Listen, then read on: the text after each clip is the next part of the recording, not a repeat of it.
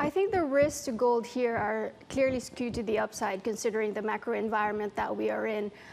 Gold safe haven status is very much in place. The diversification angle is very much in play, and the decline in yields that we've seen just makes gold as an attractive diversifier and hedge against uncertainty here. I can certainly understand from a diversification standpoint, but it is not always a safe haven. In fact, there have been periods in the past we've had really heavy selling off for the likes that we've got today, where gold has actually fallen in tandem with equities, particularly like during the GFC when we'd see, big sustained moves to the downside. And sometimes it's because of margin calls and people have to liquidate, positions like gold to cover other areas. Is that a scenario that you see potentially playing out in the short term?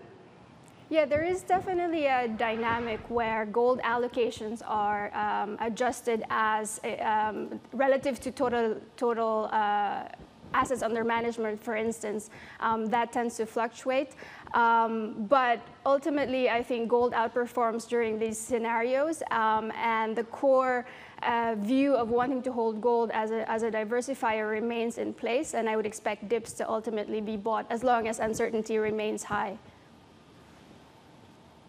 So we're currently sitting at 1681. We touched 1700 earlier on today, so we're off those highs.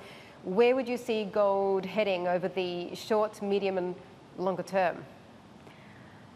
In the short term, I think there is potential to retest a highs break above 1700, especially if uncertainty escalates further from here. In the long run, or looking towards the latter part of the year, if the global economy recovers, there is potential for yields to normalize, then gold could give back some of those gains. But as I said, I think it's very difficult really to see right now.